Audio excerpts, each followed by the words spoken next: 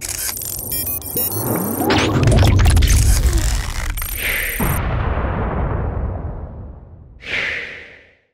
what is going on, everyone? Vega here for SerpentX Tech, and in this video I want to go over how to mine Dynex coin on a Windows system. I've done a number of different coverage or videos on Dynex coin covering about their updates and upgrades, because there's been quite a few since the project's release that it makes some of my older videos outdated. So as of August 2023, this is how you, an end user, can mine Dynex on your Windows system. Now, this isn't going to be a full project breakdown. A number of my colleagues have covered Dynex coin on their various social media posts or YouTube. I'll have a couple linked down in the description for you, but I just want to focus on getting you up and running. You're going to need a wallet, just like you would with any other cryptocurrency. It isn't supported on hardware wallets just yet. Hopefully that will come in the future, but there is a number of different options. On the main website, dynexcoin.org, you just click on Get. Scroll down a little bit, and you will see the exchanges that it's supported on, as well as the wallets. If we click on wallets, we have the mobile or web wallet, and then we have what I like to use, the desktop wallet. When you click the desktop wallet, it's going to take you to their GitHub. Get whatever the latest version is at time of you looking into this video. Right now, we're on 2.2.2 revision B. And anytime you download something from GitHub or a zip file, you're going to need to extract it. So it's going to go to your downloads, wherever that might be, usually in your downloads folder. And then you just right-click extract files here, or right-click extract files to wherever you want. I like to keep mine in a specific folder that I can access. Now, the mobile wallet, if you needed to, it's dynexwallet.dynexcoin.org. I'll just have it linked down in the description for you. But if you come here, you just want to click on Create Your Wallet Now, and then you're going to want to put in an email and a password twice. When you do that, follow the steps in the process to set it up. As far as the desktop wallet, as soon as you launch it, it's going to need time to sync, right? So let it sync up, but you can still interact with it, and you can still get your receiving address. Here you would see we're presented with a mnemonic seed phrase, which you want to back up in case you need to restore your wallet. If you lose these words, you will lose access to your funds, so don't lose these words.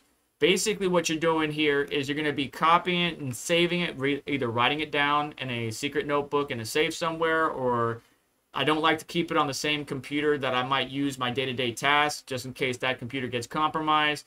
But you just need to write these down, secure it somewhere, and then repeat it here, right? And then once we hit that, hit OK, we're basically telling the device, you know, hey, I'm good to go.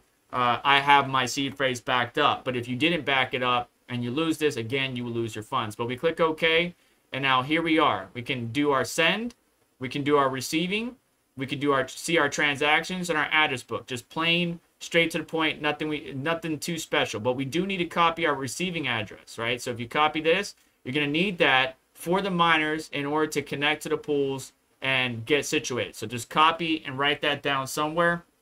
Make sure you do not lose it, okay? As far as miners go, there's only two, at least right now. We're hoping BZ Miner, the devs of other miners, will integrate Dynex in the future, but 1.0 miner for Nvidia if you have Nvidia GPU, or SRB miner if you have an AMD GPU is what I would recommend right now at time of filming.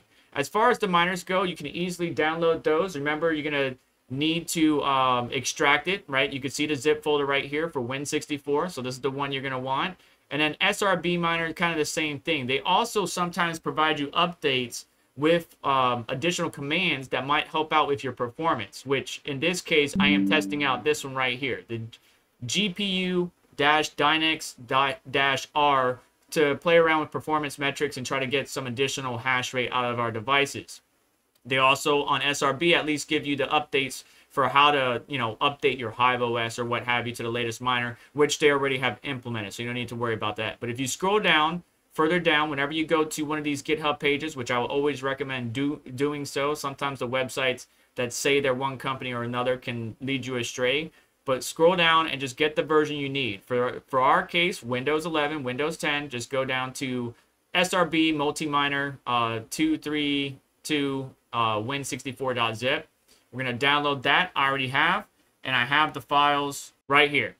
And usually the miner will have a bunch of defaults that all you need to do is manage or update. So you can see here They allow us to dual mine Dynex, Alphium, Ironfish, Caspa, like a whole bunch of different coins. In this case, I'm just going to show you not so much the dual mining, but the actual direct mining of Dynex. So we're going to left click to highlight this particular batch file, right click it, and on Windows 11 you need to do show more options and you want to hit edit. On Windows 10 just right click and hit edit. You may get a virus notification. Just tell your antivirus or whatever program you're using to protect your devices that it's okay and that you want to run it anyways. Here is the default batch file.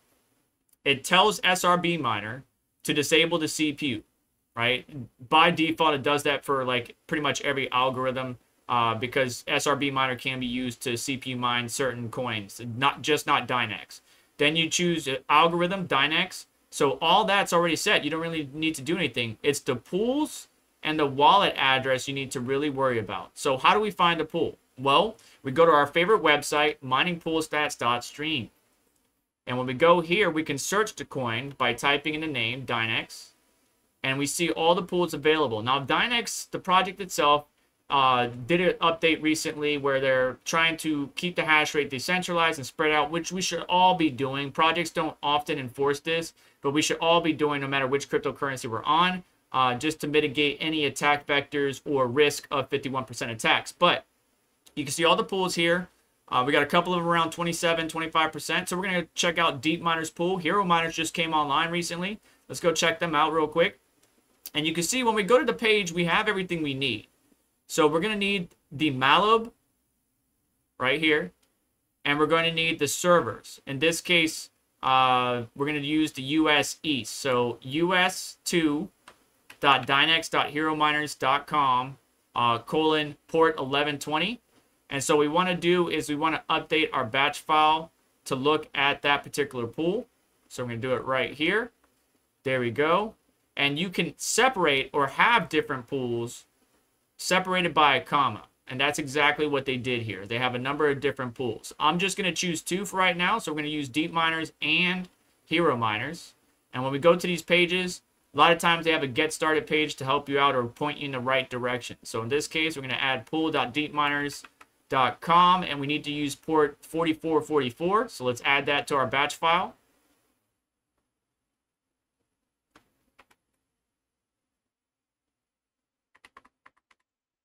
Make sure you remove any spaces or anything like that. It just needs to go back to back. So you see when I added it, it spaced it down. So there we go. We got Deep Miners pool, comma, Dynex Hero Miners pool with their port numbers. Now we need to add our wallet address. Remember that wallet that we got earlier? Let's go ahead and copy that. And let's go ahead and input that.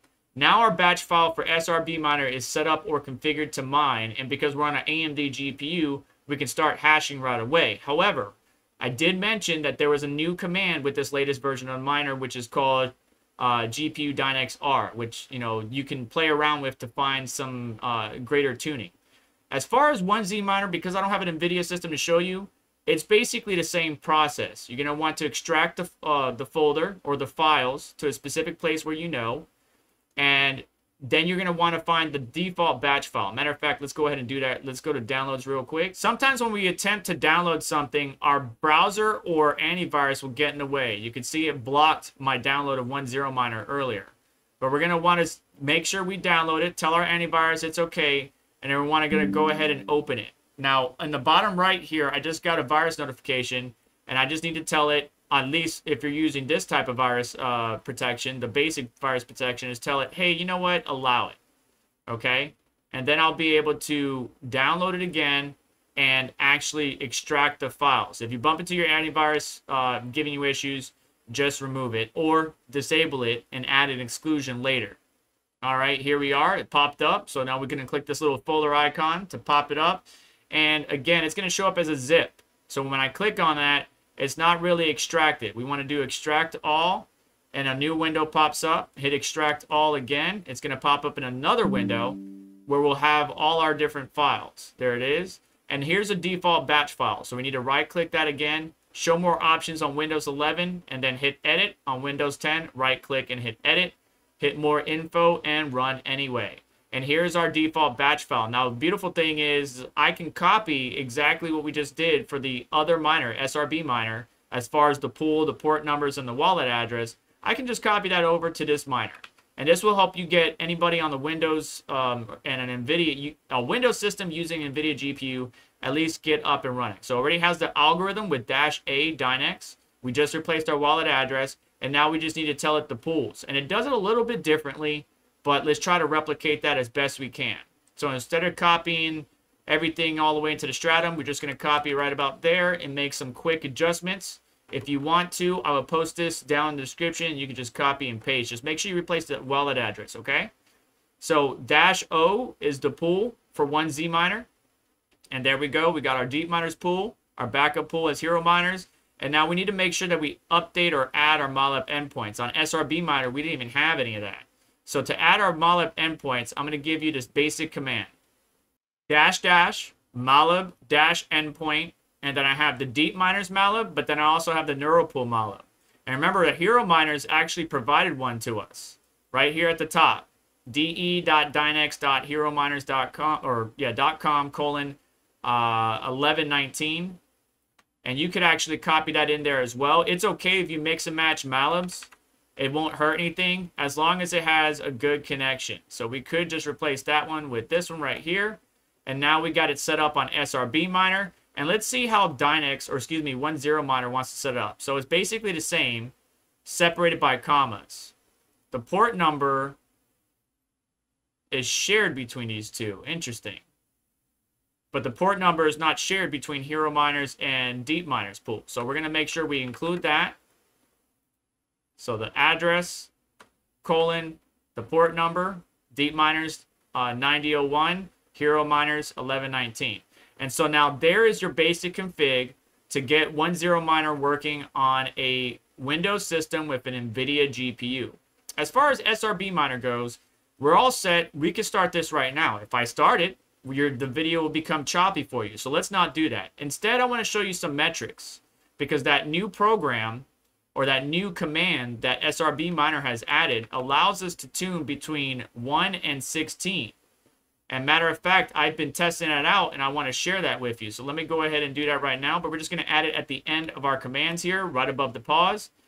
GPU-Dynex-R. And I'm going to choose, let's say, 4.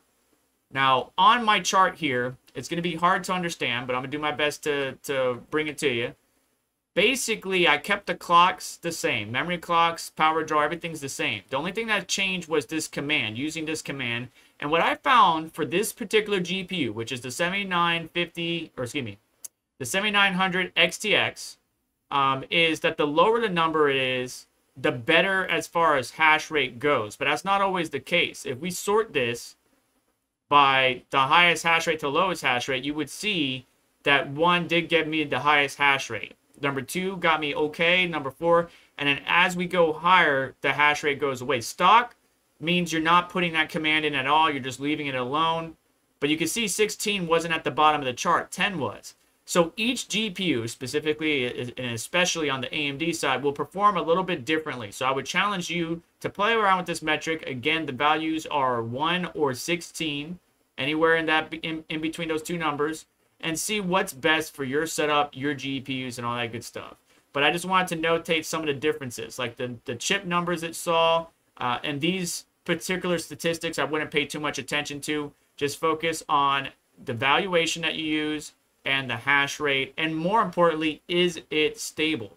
But if you double click the batch file that you have in your miners now, what will happen is you can actually start it up right away. So if I were to save that batch file that we did for 1Z miner, right, where we have it .mine, it would start mining. But I like to kind of differentiate all of my batch files. So I'm going to hit File, Save As, come down here to Save As type, and make sure I change it to all files.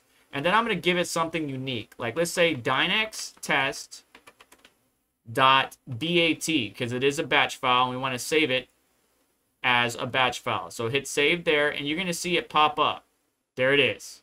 So it popped up. All we did was take the default, and always leave the default there in case you need to go back. Maybe you didn't do something right. Maybe you omitted something important.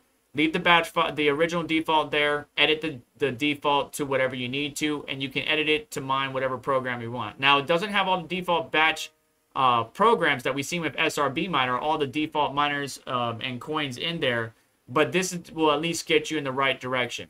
for SRB Miner, I really like it because it gives you all the defaults and all the different coins you can mine. And all you got to do is edit it just a little bit to add your wallet, your address, and of course what algorithm you want. You can see here, you know, we got Dynex, Ergo, ETC, Dual Mine ETC or EVPOW, Caspa, Micro Bitcoin. They got all kinds of different coins here, but I changed them and I give it a unique name that makes it show up towards the bottom so I can easily access them. And you can see here that I've been flopping around between Deep Miners pool and a couple other pools and a couple other different cryptocurrencies. So you just focus on whatever you want. But to mine Dynex, this is the best way to do it. Very easy to set up.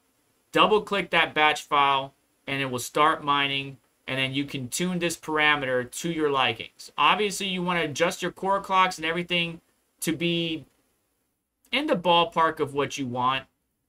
It's all about efficiency. I know some people go for highest hash rate, but you really want to dial things back and get your GPU as efficient as possible and hashing away. If you don't know what the metrics are that you should be using, I would challenge you to go check out hashrate.no. They got a great database. You can compare that against what What2Mine has. What2Mine just has some basic settings, where hashrate.no has a little bit more fine-tuned and granular, granular detail, so to speak. And here we can just go and find our GPU, right? Let's say we're looking for the 7900 XTX. We click on that, and we can see what our core clock should be, what our mem clock should be, and what our undervolt should be. Now, please note that some of these overclocks, like if we go to maybe like an Nvidia card or something like that, like the 3070 Ti, some of the information that will be presented will actually show up, and they're more for Hive, not for Windows. So just be mindful of that there is a difference. The memory clock is going to be doubled sometimes in Windows than it is on Hive or a Linux-based operating system. So I just want to make sure that you are 100% aware of that. You could see this with the 5700 XT, where it says 1500 megahertz for Windows, but on Unix or Linux or Hive, it would only be a memory clock of 750. So just be mindful of that, but just find the GPU that you have and then edit the batch file to include your wallet address. Make sure you choose a pool that is best suited for your location. Like if you mouse over the little icons here, you can see what country they're in, because you want to choose a stratum that's closest to you. The lower the latency, the lower the ping, the better off you are, and get connected. But that's going to do it for today's video. Please do me a favor on the way out. Hit the like button. Make sure to get subscribed. Hit the notification bell to stay up to date. As well as check out some of the links in the description to help support the channel and what we do here. You just have yourself a wonderful day. Take care. I'll catch you next one.